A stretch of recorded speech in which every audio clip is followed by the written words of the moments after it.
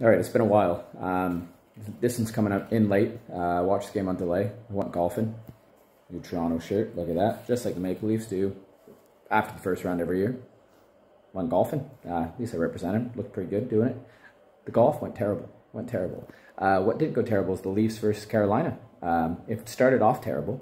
It was just giveaways. That Niederreiter goal, lovely. Toronto gets back in it though. Auston Matthews scores, even though everyone thought it was William Nylander. He was the one who put it in. Great. Then he had that one-timer to make it 2-1. That was lovely.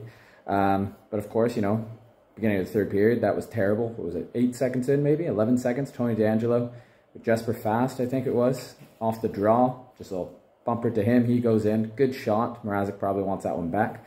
That makes it 2-2. And then Stepan gets the inside, I guess, lane, I guess you would say, in front of the net on Hall. Hall, it was terrible, wasn't it? Just puck goes, hits the glass. He thinks it's going around. It just stops there. And then he loses position, loses player, just loses everything. Stepan pots it in, makes it 3-2. Crap. But then Carolina did the same thing. They had a rough go trying to clear it. I think it was Jess Hall, threw it on net. Freddie Anderson, bad bounce on him. Marner's there to put it in. 8 games in a row. I think he has 19 points, 10 goals, 9 assists in his last 8 games. Insane.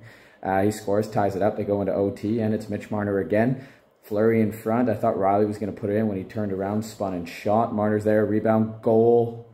Leafs win 4-3 in OT against Carolina. That is playoff hockey. This is a short one. It was stellar. Mrazek was great. That's good. That's what he needs. There you have it. Leafs win. That's it. Let me know what your thoughts were on the game. Comment down below. See you next time.